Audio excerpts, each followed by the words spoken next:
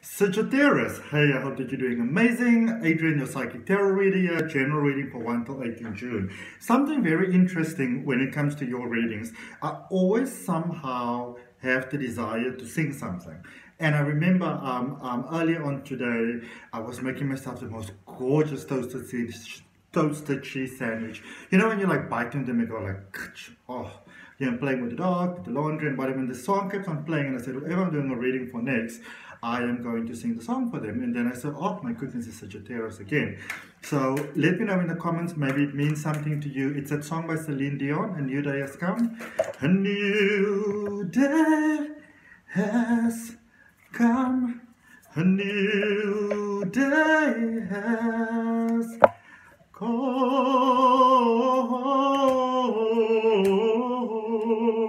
Ooh,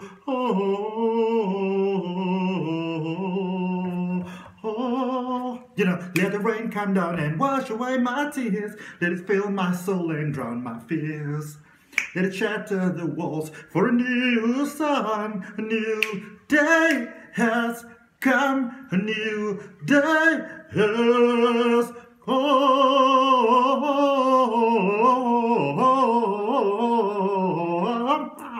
Anyway, all craziness aside, Sagittarius, let's look at your reading.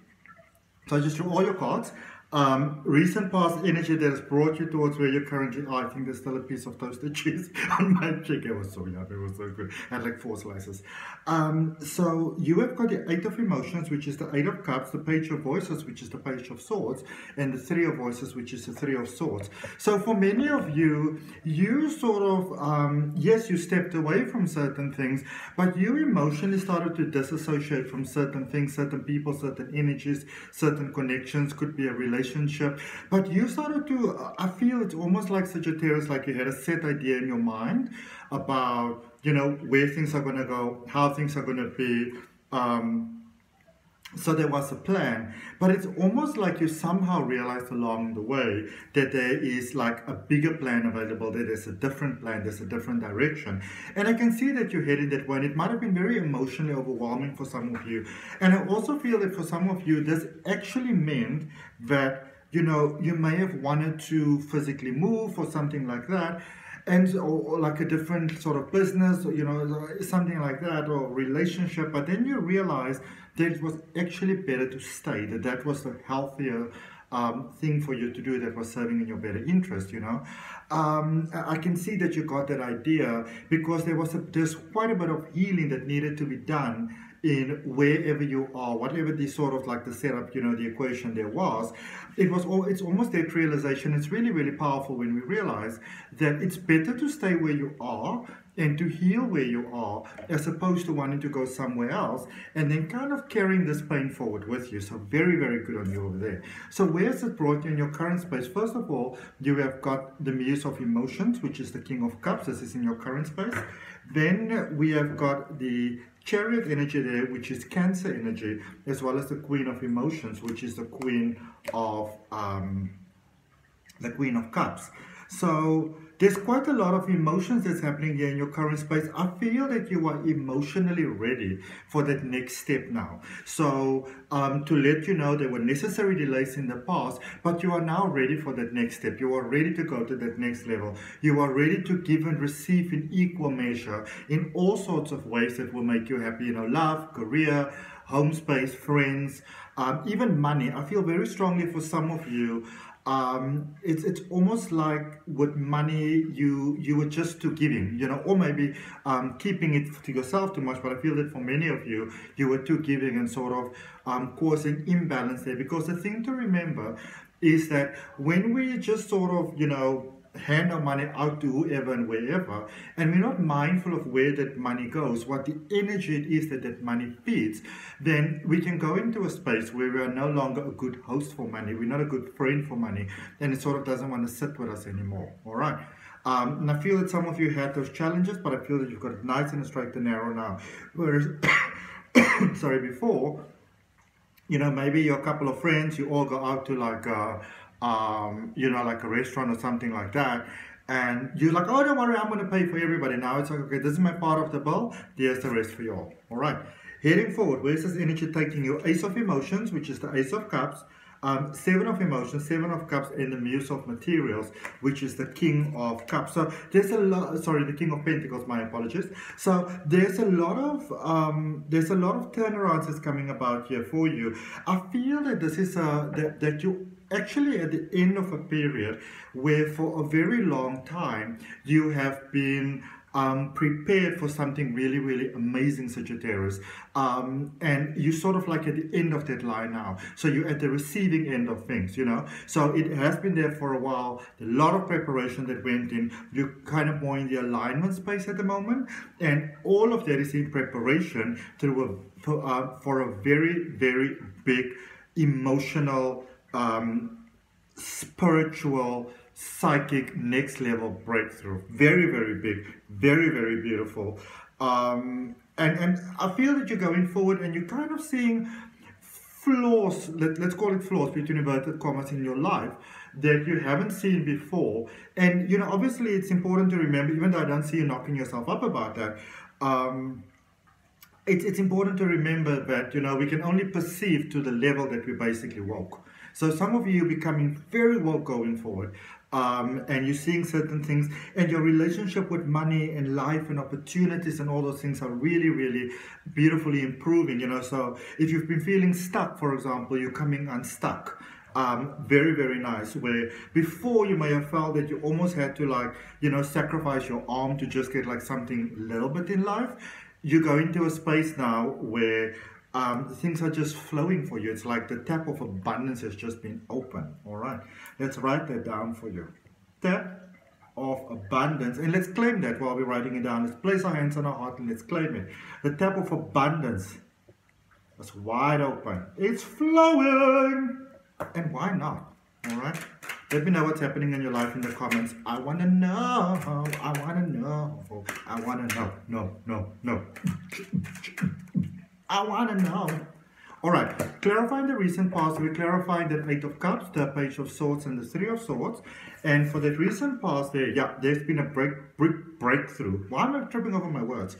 Big break. But you know what sometimes happens is that when you channel energy, it's because, you know, when I do a personal reading, I'm only focusing obviously on one person's energy. Whereas when you do something like this, you know, you tap into a lot of energy. Everybody that's going to watch the video now, everybody's going to watch the video from 5 years from now. And so sometimes there's just so much energy that's coming through. It's just like, you know, it's like you can't get it out of your mouth fast enough. And then you explain, it backs up a little, but you can speak to energy. So for that recent past, you've got the Knight of Wands, the Knight of Pentacles, and the Tower energy. All right. So Knight is a doing energy. It's a doing energy. It's the energy of taking action. I can see that your heart started to open, that you were willing to have a different experience of life. Maybe some of you realize that, well, you don't just want to be comfy anymore. You really want to be, you know, you want to like your life. You want to love your life. You want to really, you know, like, oh, sofa lazy boy into your life type of thing. And because of that, there are certain things that had to go. So there are certain breakthroughs that had to happen. Certain things that might seem like calamities, but it's more sort of by the energy that you put forth. And in that way, you know, that is why one wants to be mindful of what you're putting forth into the universe. Because if you have this and you want that and you want to make that huge jump, then, you know, sometimes it can get a little bit rough over there. All right. But I can see that you also got through it. A lot of you also got through your anger. I feel there was a lot of anger that was trapped inside of you. Literal anger issues that you'll be out in the world and you're all smiling. You're like, oh, no, I'm fine, I'm good. No, everything's fine. Oh, wonderful. Look how beautiful the sun is. But inside, some of you were raging, you know. And for some of you, you may not even have realized the anger that you were carrying around within you. But now, so now that you're free of it, that you can really feel that relief, and it's beautiful. All right. I love that. I love that. I love that. I love that. Because that period, that dark night of the soul, oh, it sucks. It sucks. It sucks. It sucks. But then you get into a period where you are now, where you begin to align and you go forward, and then you gain the benefits from it. So it's hard, but it's worth it, you know. In your current space, we're clarifying the King of Cups, the Chariot, and the Queen of Cups. Lots of Cups energy, lots of personal interactions with others, you know. and ready for that as well. So we got the Six of Cups, the Queen of Wands, and the Nine of Pentacles. So I feel that for some of you, you know, you've kind of, so there's certain steps here. So a lot of you have realized the areas that you need to improve upon. You felt the anger, you felt the frustration, and now you sort of understand what are the things in life that you need to forgive yourself for, or that might be something that you want to focus on, because you've got the Six of Cups, the Queen of Wands, and the Nine of Pentacles. So this is a space where now that you realize what those blockages are, and now that you realize what those things are that sort of block your flow, you know, I feel that for some of you, you're still in the process of forgiving that, of releasing it, of letting go. And here's the wonderful thing: the more you do, the more you unlock of that beautiful potential inside of you. And again, for those of you that are concerned about money and concerned about security and those type of things, you know, maybe feeling quite isolated, there's a real strength that is coming here for you with money and the things that money can buy. In the materialistic sense of the world, things are really, really, really balancing for you beautifully. All right, to the point where you can even take a bit of a break, and to the point where you can even start contemplating what you're going to do next, and where you're going to go with your next level. All right. Clarifying the energy that's coming your way, prospectively coming your way. So Ace of Cups, Seven of Cups, and the King of Pentacles. This King of Pentacles, King of Coins, Muse of you know, materials. This is you having a very healthy relationship with manifestation, with abundance, with law of attraction, drawing into your life easily and effortlessly. Sorry if I gave some of you all a fright. Damn. I'm going to show you all this. So, Page of Swords, the Emperor in the Pentacles, the King of Pentacles, the Pentacles, is here for you in the energy going forward. So I see your mindset changing. I see your beliefs about you changing, the beliefs about your worth, about your value, and you're encouraged to stand in your power and to stand in your strength, you know. And even if others around you are not doing that well, just because they suffer don't mean that you have to suffer, you know. In actual fact, when you do well, you might be able to help others. But there's a space going forward where life is almost calling you to that #1 spot. You want to go there. And even look at what you're having at the bottom of the deck here, the Ten of Pentacles. That's why I got so excited, because there is beautiful victory, and it's wonderful, and it's success, and it's abundance, and it's flow, and it's prosperity. You know, it's beautiful. Life calling you to that #1 spot. Claim that for yourself. All right. Let's have a closing message from the universe for you. Not using this deck, using this deck. Beautiful. And it's wonderful because this one was a gift to me, Tarot of the Moon Garden. Let's see what we have. If it resonates with you, I'd really welcome you liking the video, commenting, sharing, subscribing, hitting that notification bell. Helps my channel to grow. Alright, card fell to the floor, very powerful message. It's a Temperance card, followed by the Hanged Man, and then also the Four of Stars, which is the Four of Wands. Alright, you're in the process of becoming, you're in the process of learning, you're in the process of merging. So don't be too hard on yourself. Wherever you are at the moment, no matter what it looks like, no matter how it feels like, it's part of the journey. It's a pit stop. It's not a final destination. Okay? Hand over to faith. Hand over to that higher power. For those of you interested in love, marriage, high-level commitment, that is busy happening for you as well. You know, or maybe having some trouble in the relationship area. Whatever it is, the desires of your heart for love has been seen by the universe and recognized by the universe. And the perfect person is coming your way. All right?